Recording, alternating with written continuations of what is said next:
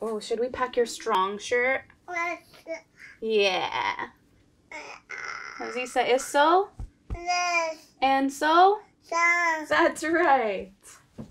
So brave and so strong. Are we gonna go bye-byes? On an airplane? Let's go, Baba.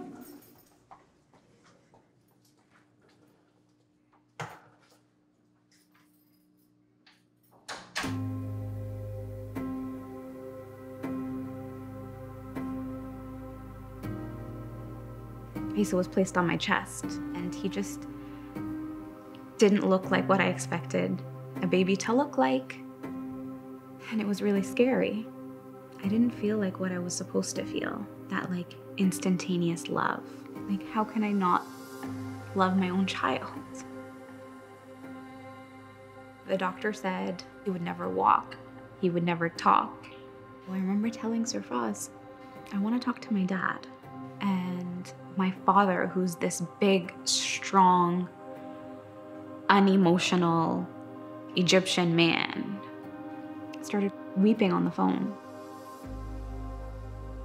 And he said, this child is a gift. And you're so lucky that God entrusted him with you.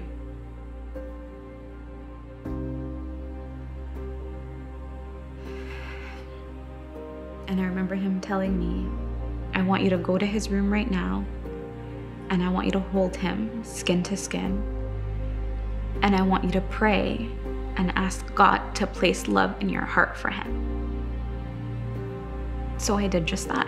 And I made really sincere prayer that God would put love in my heart for my son. And I can't explain it any better than to say I could physically feel my heart swelling with love for this child in that moment. It was everything. And from that moment, we've never looked back. Ace, Armin. Good job.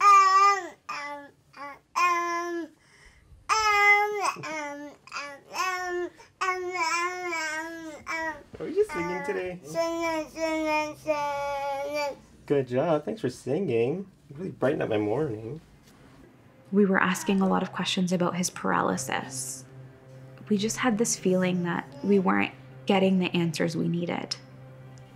So we started looking at other hospitals, and we came upon Seattle Children's, which was rated like top 3 hospitals. I Googled like therapies for toddlers or infants or something, and I came across Boyer, and I looked at their website. And it looked like exactly what I needed for him.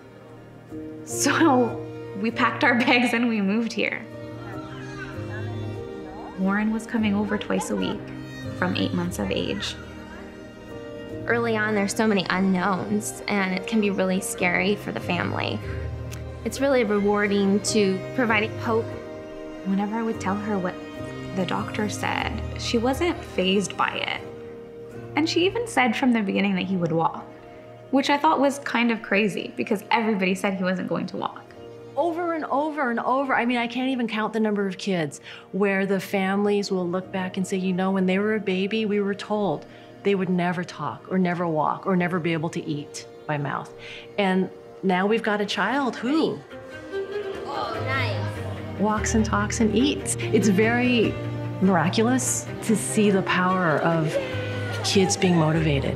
And sometimes they can overcome amazing obstacles to being the person that they want to be. Whether it was sitting or crawling or standing or walking, all of these things felt so far away. But Boyer made them attainable. And one by one, he was doing everything. How proud are you of your son?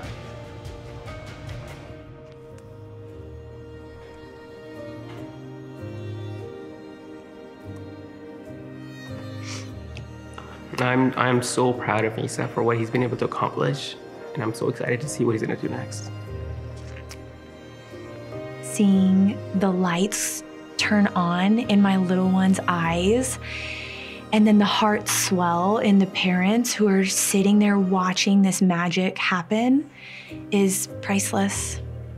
That to me is what Boyer Clinic is all about, working as a team holistically to take care of and support Eesa and his family.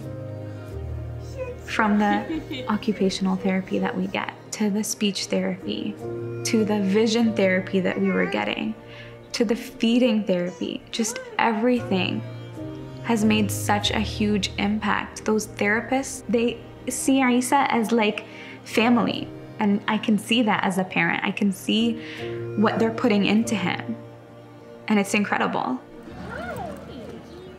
If this little life can be put through the works and still come out literally singing, what can I do? That's why it's a gift to get to be a part of this. And being a part of Boyer means I get to be a part of the family. So that's incredible. The giraffe! Let's go see them!